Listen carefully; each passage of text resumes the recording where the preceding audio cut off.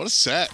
Split with the energy. Like, these guys are defending world champs. That's, I was expecting some good games today. Yeah. I cannot say that I was expecting that. I'm actually going to try and defend Ron here. I think that any of us in that situation would have said basically the exact same thing and probably felt pretty confident about it.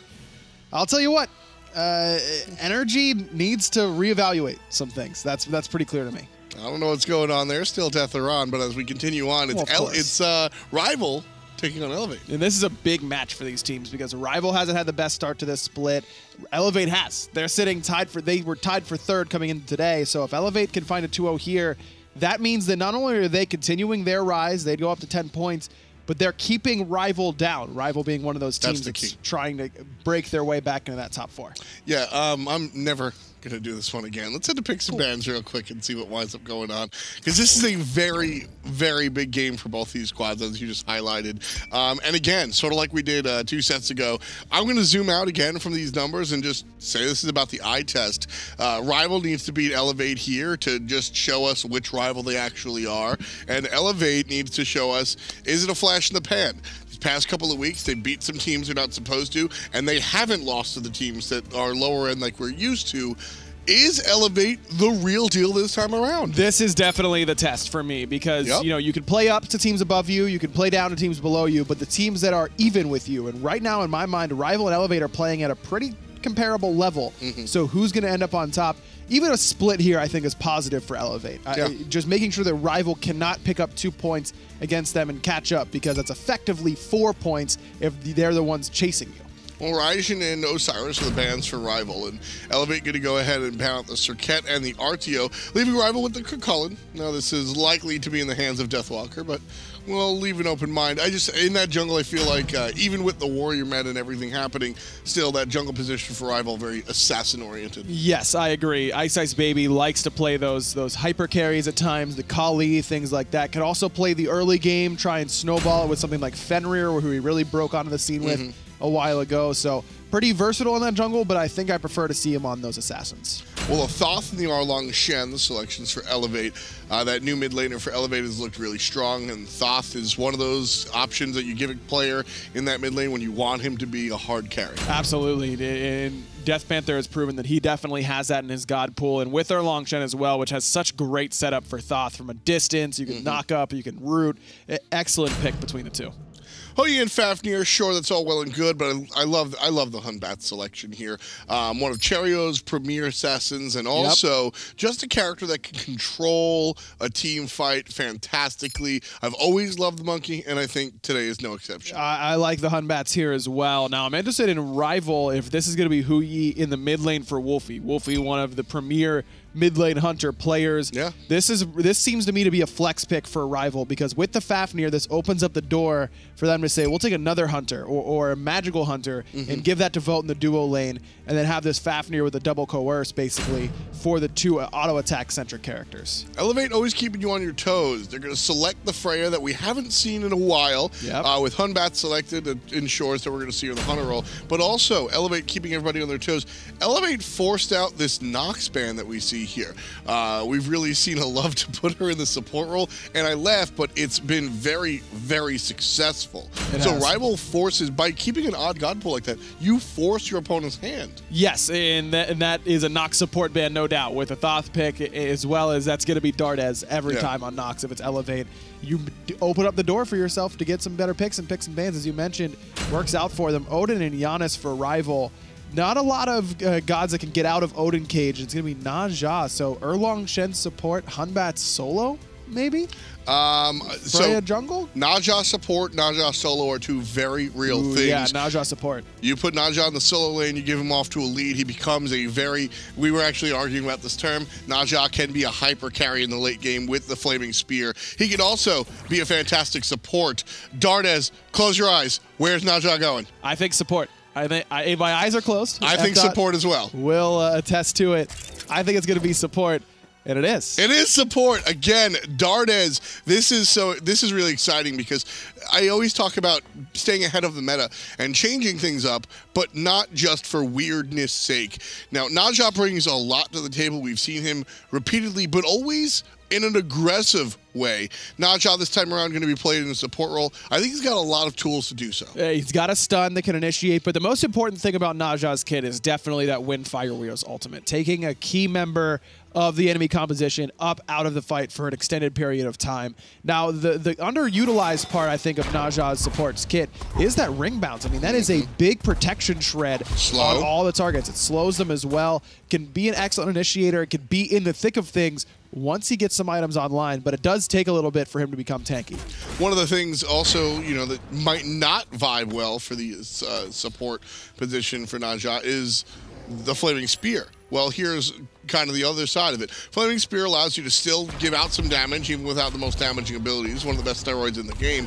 But since the change that happened so long ago at this point, he can now heal himself up. So he initiates, gets turned on, heals up, strips protections, finds somebody to take out of the team fight, and everybody below him just sort of wreaks havoc. And I love what Elevate's done on the left side of the map with this Najah support. They proxy the wave between the towers because Najah has such excellent early clear between the ring bounce and that big AoE splash of damage on the auto attack chain. That allows him and Jermain to go into the jungle, strip away both buffs on the left-hand side, and get back to lane without missing a single minion. That's great efficiency so far, and Rival didn't punish them for it.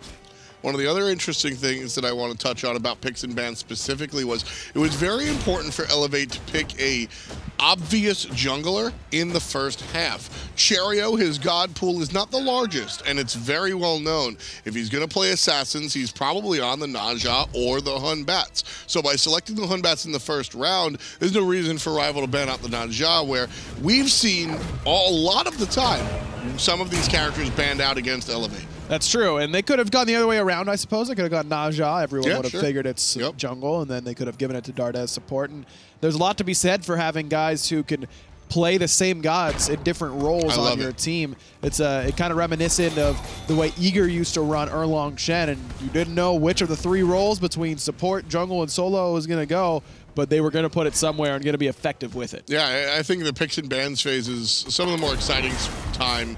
It's really exciting for me, seeing people break it down and do stuff. And when you have that ambiguity on your squad, you just have another leg up. Look, we know where Janus is going. He's mid lane, so don't ban any mid laners. But having that ambiguity in picks and bans, really important. So far, the team's neck and neck, no invades. Well, a little bit of an invade. Vote has sported that speed buff, so we have seen the speed buff invade, but no results of the invade as far as gold is concerned. This is Elevate saying we're okay with Rival having pressure on the right-hand side. They went Odin in the jungle. He's got excellent early clear. Chulainn, of course, can't really fight once he hits level 2. And Vote was in the mid lane, leaving Kallis alone on this left-hand side. But Elevate took that information and said, we're going to go on the left-hand side and do the exact same thing to you, is pressure on the left. And this is good back timing from Dardez because this allows him to get closer to full boots. He's going to buy boots too and come right back. Don't be surprised if you see Elevate start to set up for an invade on that red once more. And now still, keeping the spotlight on the support Najah. Itemization. I mean, clearly we're not going to see the assassin itemization. What are you expecting here? I think the Talaria boots probably, or the Talaria boots probably likely. Maybe some tank boots. Could be tank boots. Could be Talaria. Talaria excellent because of how easy it is to proc those with the long-range ring bounce. Could be something like a Void Shield somewhere in there. So that it finds the ultimate right away onto iceicebaby. And again, there's a little bit of damage, but more importantly, it sets up everybody on the ground. DeathPanter with the first blood for Elevate over the assist of the support Najah. 3 ultimates expended, but for first blood, that's worth it because that speed buff is going to be up shortly. Now, this did allow Rival to pick up their own red and purple on the left-hand side, so Jermain will not continue that lead on the left quite as much. This catches Vote up and really puts Vote in the lead because he got so much farm by invading on the right-hand side early on. So finding that first blood, luckily for Rival, there's no invade coming from Elevate on the right side of the map. Speed buff has yet to spawn, so Cherryo and the rest of the squad couldn't come in and take it away, but that's exactly what iceicebaby can expect for the rest of this game because he doesn't have purification beads. Dardez is going to be looking for stuns, looking for that ult. Now, this is I think, one of the things that we've seen Elevate for a while now, really just sort of mature over time. And we've seen them all. I speak about them sort of improving individually. Dardez and Jermain started off well, but I think they've also improved and have definitely gotten better. But it's the confidence factor that's really doing it for me. Sure, you get the obvious, the ability to pick these strange picks and set up for DeathPanter off of the support Naja, the support Nox. These strange picks come out, but you're also seeing the plays that result. That are a result of players with a big amount of confidence. I don't think that Jermain or Dardez have ever lacked confidence in themselves, but it's about the confidence they have in the rest of their teammates. This is a Naja support that is not going to be that big initiating factor onto 4 members where your team really can't mess up following up off of that. This is a lot of trust in your teammates to not only follow up off of your one-man initiation, but also to protect you, because Naja support is one that can fall behind very quickly and really become a train wreck faster than you realize. So this is Dardez saying that he trusted himself to hit his abilities and not put himself into a bad spot, but in the inevitability that he does, the rest of his team's going to be there to back him up. Yeah, I mean, you want to look at this pick sort of like a Sobek, in that you have, you know, your pluck is sort of like your artillery sash, but the problem is, since Sobek built for being a support, you get out there. You go for the pluck and you miss it, or you hit it and you're in a bad spot, you ult and you sort of walk away. Naja can't do that. So you are going to get caught where Naja goes for an interrupt on somebody, hits him with the long-range sash, and then just kind of gets left out. Jermain not going to fall for that one. Drops the ward there and sees Kalis not going to be tricked. Well, with Naja, once you're in, you're in. And yeah, sometimes, you gotta commit. And sometimes the enemy team will force you to go in, or they'll come to you, and all of a sudden you're in a bad spot. But this is, I've been saying it for a while now, I think that non-Guardian supports and non-Warrior supports are a big future in competitive Smite and have a lot of unexplored options for these teams, and I'm excited to see that Elevate is really going wide with that strategy. Not only going with 1 or 2 picks there, but clearly I've been working on a multitude of them. It's something you and I have spoken a lot about, and you know I speak about it in general, is that there are so many viable gods in Smite. Viable is different than what's on top. And when you change your composition by selecting 2 gods, all of a sudden your tier list is shifted with every selection you choose, because I mean, Naja is going to be better with gods like Thoth that you're going to set up for, right? And things like that. So as you select gods, you know, some of these other gods are more and more usable. Jermain and Dardez stuck in the ring.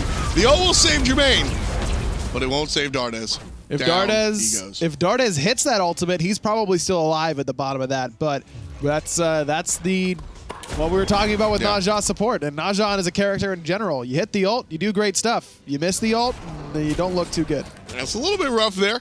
iceicebaby and Kalis going to be able to pick up oracles for their troubles. So no big deal. 1 for 1 so far after that one. No Numbers has been able to get a slight lead for himself on the right side of the map and not able to steal away that speed buff, but still has been able to get that slight XP advantage, partially due to that early assist for him on that first blood, but also just because he's got that pressure in the lane. Erlang Shen willing to take those boxing fights pretty well with that Death Toll having the double proc off of his little dog. The double proc and, you know, his little dog too. Got to be a fan of that one. Hitman named him. What did he name him? Bobo. I don't know if I like that. Bobo the dog. It's not my favorite, but it's already done. I mean he's a good dog, like, obviously. Well, I mean, there's no question there. There's no such thing as a bad dog. But it isn't a good dog name, necessarily, is what I'm saying. Respect that. Kalis jumps away as he respects the setup coming out from Dardez. Not going to be subjected to it this time around. Elevate here so far in our 9th minute, keeping things even with their non-traditional support. Words like jank, words like cheese, words like troll, I'm not a fan of, because I think that you can take these things out and actually make it happen. Everybody laughed at Dardez when he played Nox support, but then they couldn't laugh because they were silenced as they died. Just with the sweater today, and you like, I'm not a fan of those words. That was like, you were very teacherly. Watch, I'm sending you to detention, boy. You're going. Rather you didn't. You're staying after school. Not again. You're late. You're going to be late because you're staying after. Is that a thing a teacher says? No. No. I used to teach, actually, believe it or not. And I used to teach music. And I've actually taught commentary. Like, recently in this life. Believe it or not. What did you do in past lives? A lot of things. I mean, a lot of things, actually. Oh, like any specifics? Or? I used to get a Gold Fury. Well, that's what Rival's trying to do right now, but iceicebaby's zoning away Cherryo, and Dardez coming around the back. That's that ring toss. Even the damage is respectable. Very much so, without any true damage items. The Talaria going what could be a Breastplate of Valor and hiding the Nemean Lion. I expect a Breastplate for the CDR. Breastplate would certainly be solid. Would lack some health, but that early physical protection would be very valuable up against iceicebaby. Could also be something like a Spectral Armor, which is very good against Odin, but not so great whenever you're locked in the cage because Vote can proc it from a distance, even with his ultimate. Yeah. I'd like to see the cooldown reduction breastplate, assuming that we are promised health later on, because it is a very scary build without the health. Jermain gets tagged, but no big deal. Freya, though. Been a while since we've seen some Freya. Freya used to dominate, and then not so much. And she got a positive change. What chased Freya out? Is it just the hunters? The hunters, the new builds for hunters. She also did have a little bit of a nerf whenever she was at her most dominant. She saw a nerf right afterwards on the left-hand side. Dardez in some trouble again in that cage. Jermain up into the sky trying to end it. Play all the way from middle lane. I saw it happening, and then he comes, and he's not done yet. He finishes it off and gets the second part of the double kill. Vote almost falls to the damage from Jermain, and if that Bancroft's down's done, that's definitely a kill for Elevate's Hunter. But again, iceicebaby has spent the entirety of the early game on the left side of the map because he wants to cage Dardez every single time. That's 2 times now that Dardez has not been able to get out of it by hitting his ultimate. And meanwhile, Cherryo's just getting the farm. He's a solid level and a half up, which is kind of scary. You know, I got excited about that Janus ultimate. I saw him lining it up from the middle lane, right? I knew he was hitting it. By the time the Janus ult passed, not this direct wall, but the second wall going, not that one, but the second one by the Gold Fury, I knew it was a hit. You were positive? I knew it was a hit. I'm happy for you. Thanks, man. Less happy for Dardez, I'm sure. You sure? But I knew it was a hit. Wlfy going for Hide of the Urchin on the Janus, and I'm a mage player. I don't like building defense because I play mages to see big damage numbers on the occasion that I hit my ultimate. But Hide of the Urchin on Janus seems to be the least. It's the least. It's the pairing that makes the least sense to me, I should say. Janus. Oh, really? Shouldn't take this much. Shouldn't need a lot of protection based on his positioning. He can get it. He can get in and out of team fights. He doesn't need to be in front of the enemy at any given time because he can throw everything he has over the wall. He can do it from a distance. I don't think that Wlfy really needs this Hide of the Urchin because his positioning has been very solid on this Janus historically. And I get it, he's ahead. From ahead, Hide of the Urchin feels very good, but I think I would have rather seen him go for Spear of Desolation here. Use that extra gold to get a little bit of a luxury item that gives you some power, some penetration, and some CDR, and start working towards that Rod of Tahuti. And if he's really worried about the DeathPanter's ultimate, which is probably what he's building defense for, then that's what Sona Fall is there. No numbers. I'll tell you where he's got no numbers. And then HP column down for the count before the heal comes out. Nice play there. 3 separate dudes. And there's DW walking through. Thanks to a little bit of help from his friends. Wlfy setting up the portal. That's the Janus that I like to see. The defensive Janus. Speed buff doesn't get stolen away by Deathwalker, but Cherryo decides to pick it up and might be in some trouble now. Horrific emblem means that he has to use purification beads just to escape. I like how that setup just iceicebaby said, "Hey, what are you guys doing over there? I'm getting some farm. I'm just gonna go. I'm behind. Now I'm not because I took the enemy. I took the back camps. Yeah, I'm getting it all. I'm Panda." Have you ever heard iceicebaby talk ever? That's what he sounds like. That is absolutely not what he sounds like. It's exactly what he sounds like.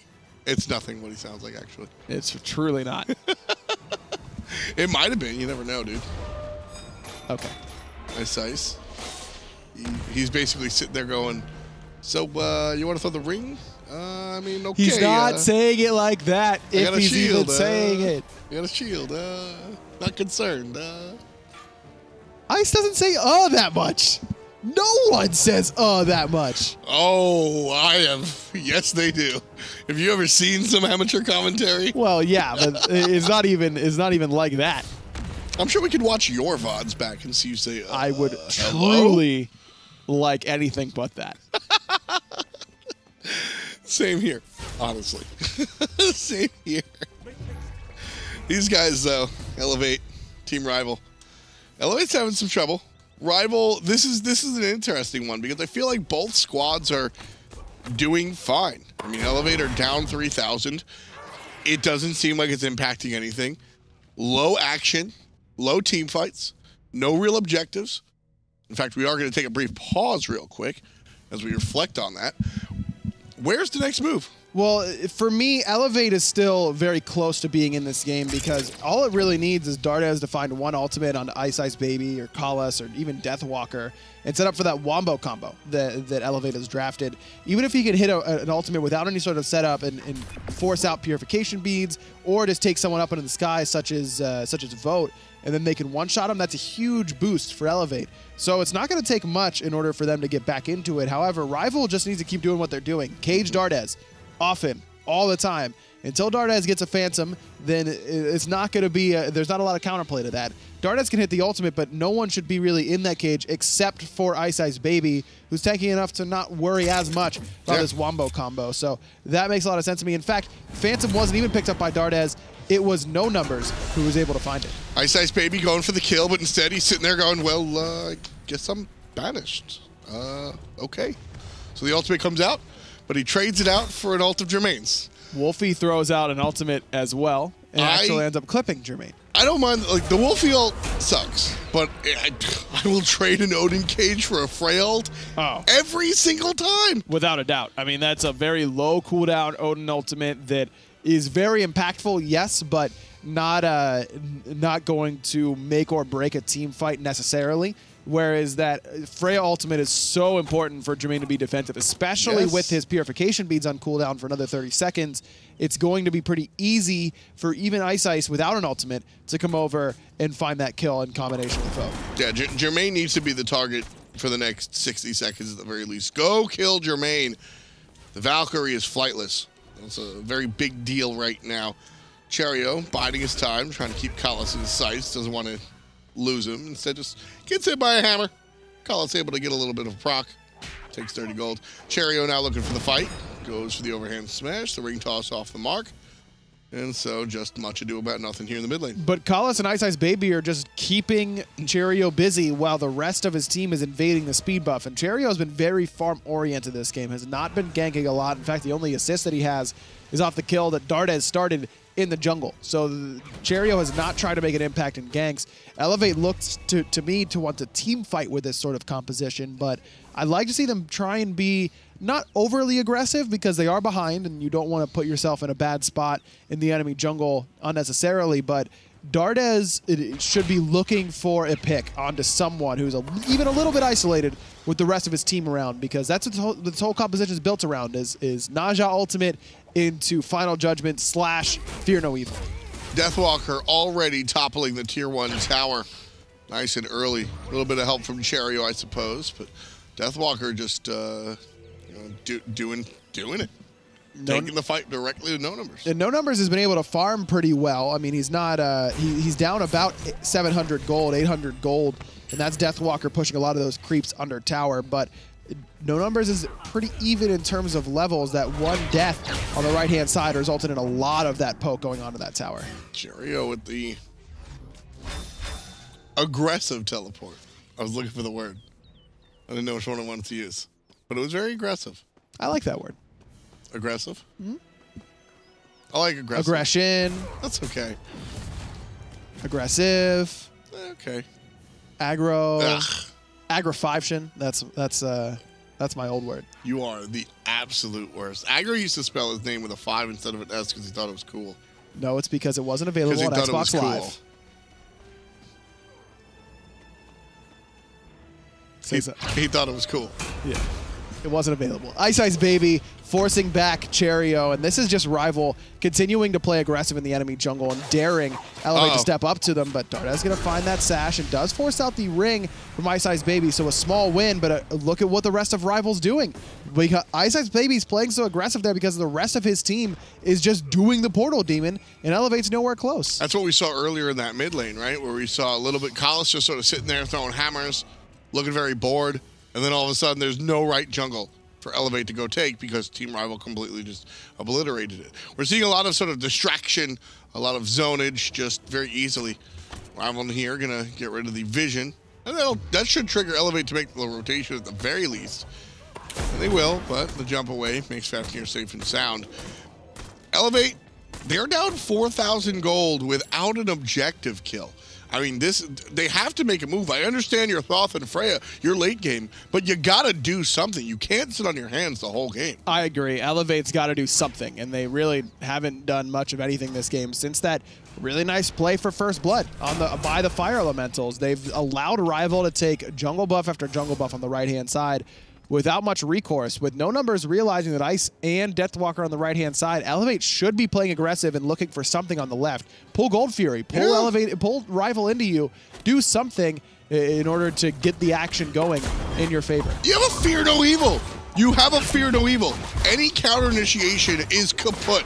Elevate finally start the Gold Fury. Now here comes somebody through the portal, and it's going to be taken. Elevate all the way. That's the right move they need to do. Now disengage. Big jump up. Jermain could be in trouble if he lands before the tower. Lands right there. Wlfy turns around. Nice shot.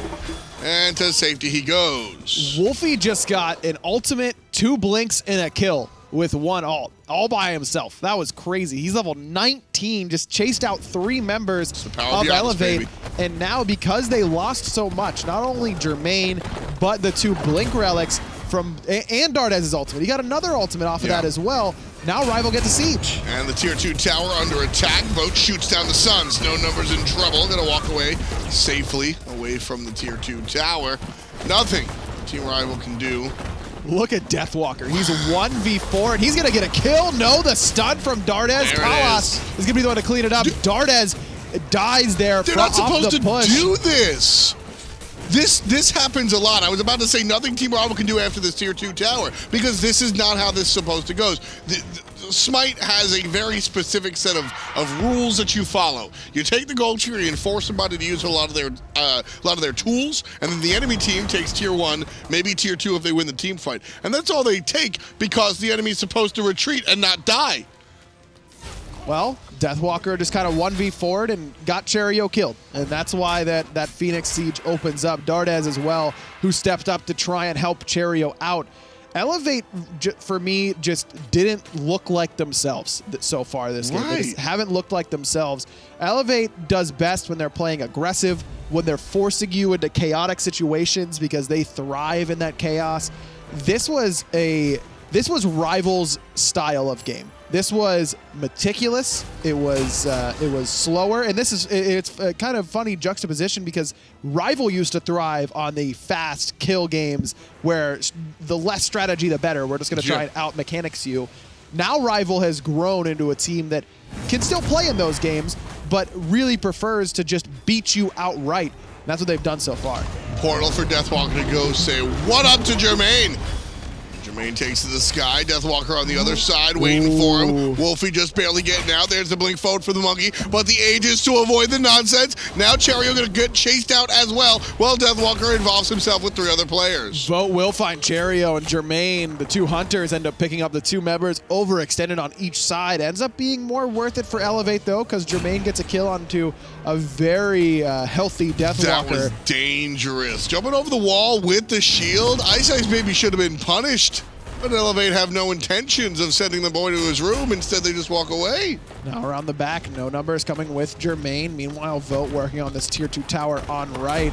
A real damage on iceicebaby, and as a result, Elevate again just forced off of an objective that they can't really defend. All of a sudden, this gold lead is about 9,000. It feels like Elevate sort of brought this.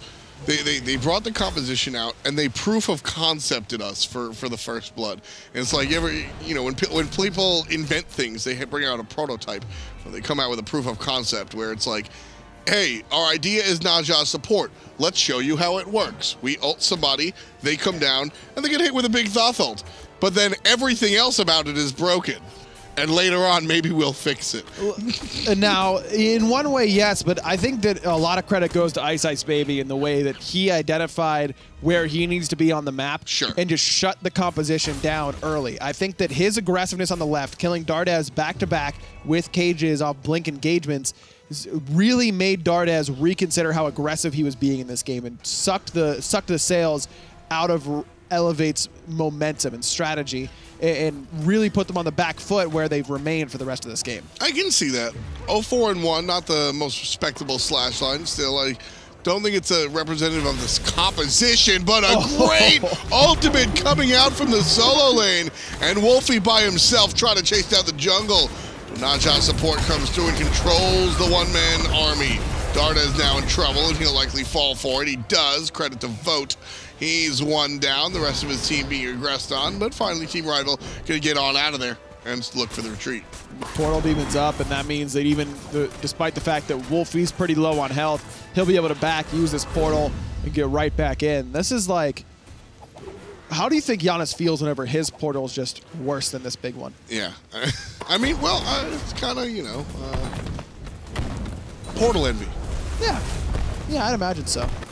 But I don't know, you can't play the comparison game too often. Just saying. Compare yourself to other people. That's how you keep yourself down. It's actually I'm not even joking here. You're giving me this like face like I'm joking around. But one of the key points to happiness is not playing the comparison game. Oh, it's not a teacher sweater. It's like a therapist sweater. Everybody is on their own vessel. That is their life. You are your own main character. Everybody in your life is a supporting staff, a supporting character. You are the only one that can drive the story. So when you're looking at things, don't compare yourself to others. Team Rival shouldn't look at Elevate and say, well, hey, man, they're better at this than us. They're worse than us. They should just say, hey, we have 10,000 gold in the lead. We just took our first gold figure of the game. We should be happy about that. Thank you, Dr. Dot. I appreciate it. Dr. Dot. Woo! What can I say? Woo! Woo! If you could see the motions that Tom was making, they were just as ridiculous as the noise, which is impressive in its own right. I don't know what you're talking about. Rival, again, going back to where things went wrong for Elevate, I think a lot of credit is due to iceicebaby, but Elevate, for me, just needs to get what...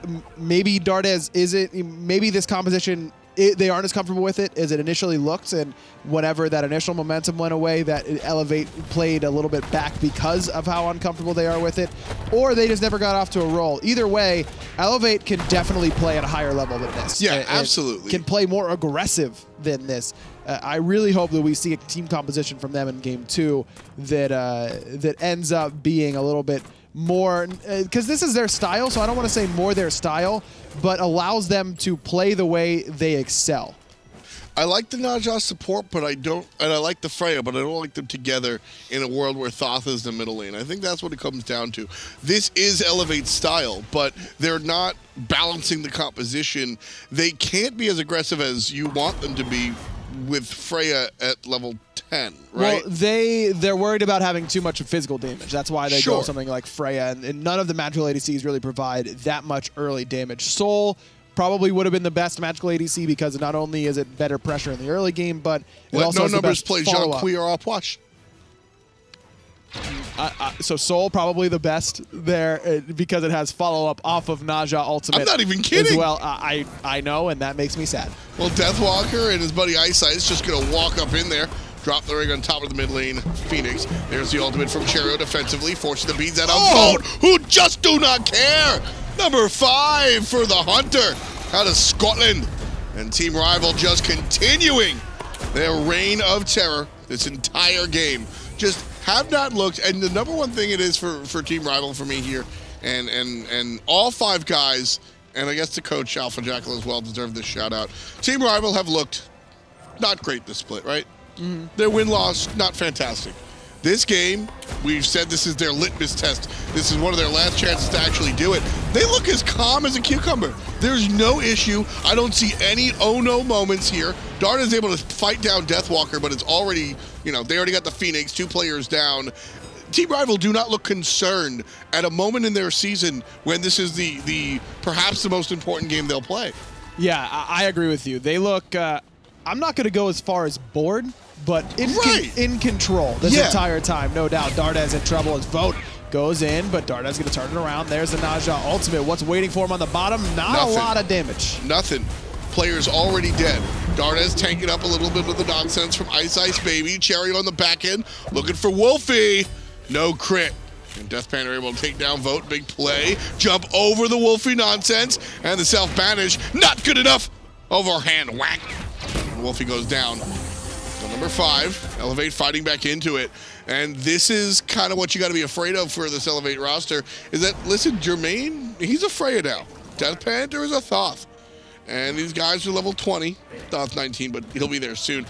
This is scary. Team Rival in control the whole game. Doesn't matter when you have a Freya level 20 building full items. It's true, and almost is done with the first 5 items. I imagine it's going to be a Rod of Tahuti in that 6th slot, so that will be scary. DeathPanter starting on his Rod of Tahuti as well, but Wlfy's full build, Vote is full build. As soon as those guys comes up, that left side Phoenix probably not going to last too long. Sure, unless Jermain gets a multi-kill.